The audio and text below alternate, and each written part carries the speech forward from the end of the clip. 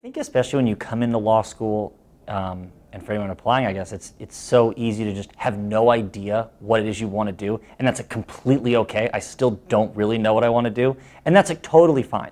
And so I think that having a school that really focuses on some of these things, and we've really noticed, as you said, in the last couple of years, we've really seen an amazing array of programs. We have some. We just hired somebody, I think, who does all pro bono and is really pushing us to get involved with pro bono activities. We have a pro bono service award, which is kind of fun. We can get a certificate on our diploma. We have Susan Curry, who's incredible and is in career service and does all pro bono stuff. And I think what's important about that is that it really instills in us early that this is something, whether we make a career out of it or whether we do it on the side in big laws, our pro bono hours, that this is something that is as important to your big law career or your public interest career as anything else. And so I think that, sort of beyond just the clinics, I think the school gives us sort of myriad opportunities to get involved in pro bono.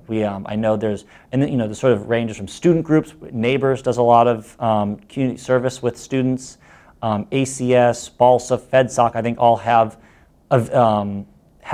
different programs where we mentor younger students.